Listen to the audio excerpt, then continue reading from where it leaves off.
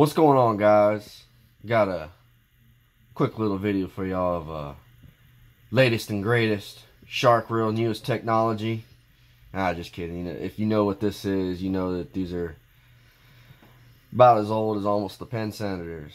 This is a Daiwa 900H Sealine. Old school, made in Japan.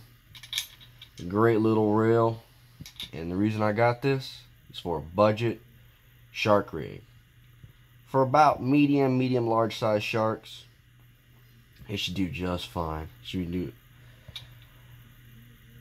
beauty of this reel is that it already comes with an aluminum frame side plate, whereas the Penns are graphite and their frames are post or graphite stands. But the Sealine, already aluminum, albeit it is a die-cast aluminum. And I had to do a little upgrade on it, guys.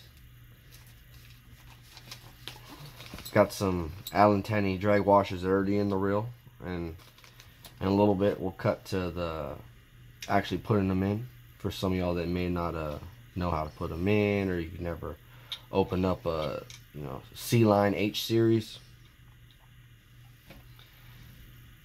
And the whole reason I got this reel, as I said, is for a budget shark reel, medium large sharks.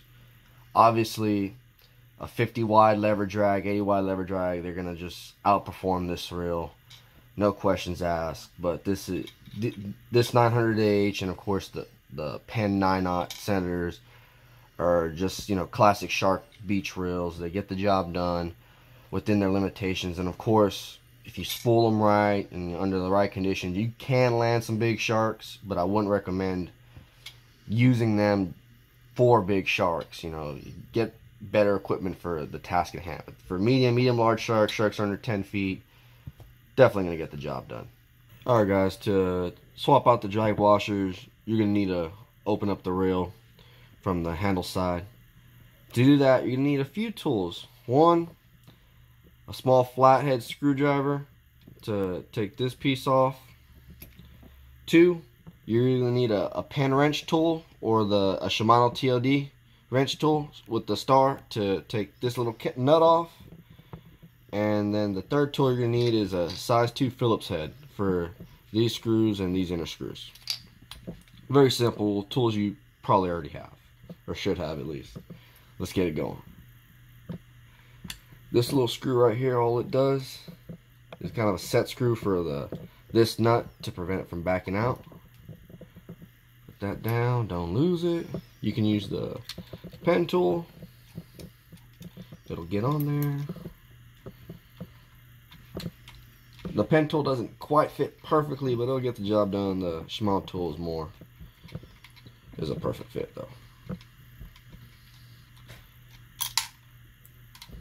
That's off. Take the handle. Got a little washer, tension washer, your star, spacer, and then there's some tension springs in there you can take out. But I'm just gonna unscrew this stuff and we'll take those out later. First, you unscrew the screws on the outside. Alright, so once you unscrew all these screws, just take note that these two at the bottom on the reel feet are different sizes, and then the other three on the top are the same. And once that's done, just picks up out, the harness lugs fall out, and you just move that away, and then we're just left with these 4 screws right here. Again, just unscrew them. I'm sorry about the loud ratcheting noise. It just makes it go faster. Sorry, guys.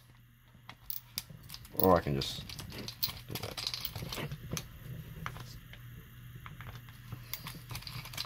Ooh, almost up.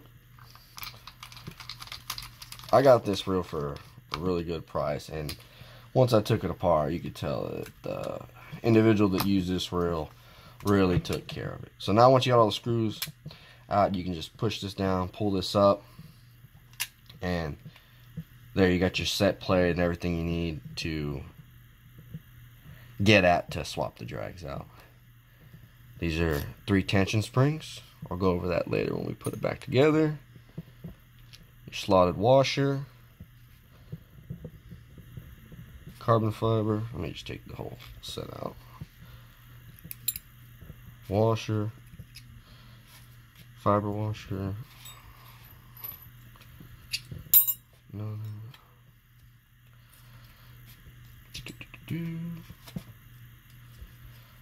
That, and of course this little one that goes under the main gear. So if you do the Alan Tani drag upgrade, what you're going to get is you're going to get 5 carbon fiber washers that go under the inside the drive gear, and then you're going to get this 6th one that goes under it, and then you're going to get 4 metal washers, and the 5th metal washer you're going to have to use on the top. And these are from the original ones. You could either use the thinner slotted one. This one originally comes on the bottom, or the thicker one that was on the top of the drag stack from the manufacturer. If you don't want to purchase the Alan Tani drag upgrade kit, you don't have to. You can just get these carbon fiber drag washers. These are 12-aught drag washers, HT100s from Penn. And what you do is you get 5 of them, and you'll just double up the bottom 2. So you'll take 2, put them there, then your keyed washer, take 2, put on top, eared, then your final 1 and slotted. And there you won't get as much drag with the additional metal washers, but you know, it'll still be a lot smoother than the stock ones. Alright, so the order you put them back in is you take the small one, put it under your gear, throw that one on your drive shaft or gear sleeve. Take a washer, fiber washer, put it in. Take your slotted one. That one goes on too. There's a tight fit here. Oh, go in. Fail. And carbon. And you do an eared washer. Throw that one in there. Another carbon. And you just basically alternate the eared, carbon, slotted. Another carbon. Eared. Carbon. And then for the last one, you're going to have to reuse one of the original slotted ones. Again, there's a thick one and a thin one. A lot of people use the thicker one. But for my reel, I use the thin one because once you put it back together again, if you use the thick one, it's kind of tight in there. So it doesn't turn as smooth until you start putting some drag on it and compressing the stack. And it works just fine, but I just like the drag range with the thinner one better myself. And you can go back, and then now once we're here, we're ready to put it back together in the side plate. I love this over the Penn centers because look, these yoke springs are retained, your dog is retained, and it's just so much easier to put it back together than the centers. Even though the centers aren't hard once you figure out how to do it. This one, heck of a lot easier. You literally just drop this on over it. Right there. Screw these back on a little bit.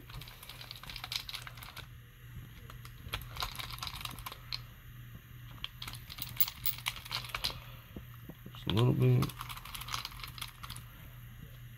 Alright, once I screwed in the screws just a little bit, flip it over. Make sure your eccentrics in place. These 2 slots right here, or your screws are down. Sometimes this dog post will come out and it's slotted, so you have to like turn it and get it back in that rectangular slot. Once everything's set, then screw it down the rest of the way.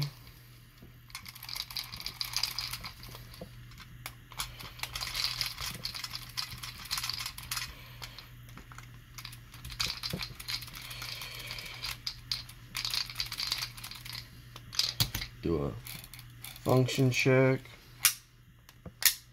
Make sure everything's working. Snug the screws up. You don't have to go super tight, but definitely get them snug.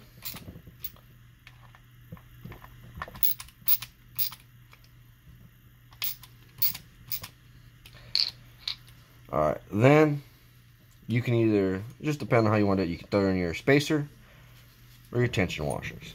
For the tension washers, you got 3 different ones. You got a thick one, a flat one, and then a thinner one. And they got to be, your thick one's going to go in first, and it's going to go in like this on the bottom. If y'all can see that. It's not straight.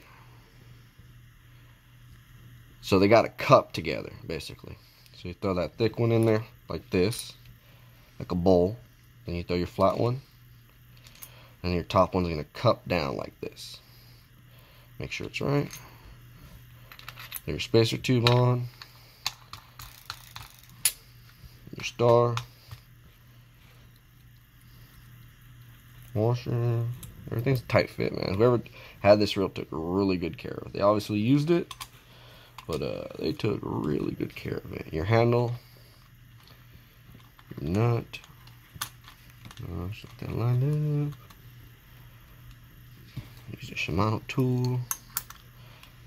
And you don't have to crank down on this. You just gotta get it snug and line it up with that set screw.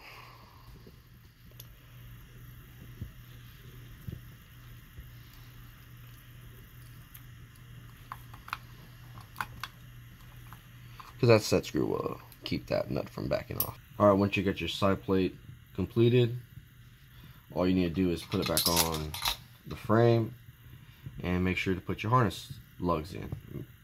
And the key is this little point on the harness lugs goes towards the spool.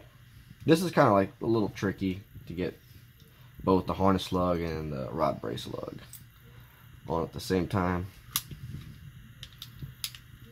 Work it in there.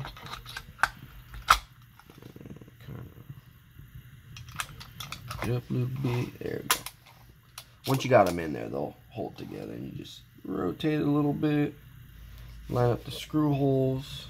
Remember the 3 on top. The screws for the 3 on top are different from the 2 bottom ones that go into the rod stand.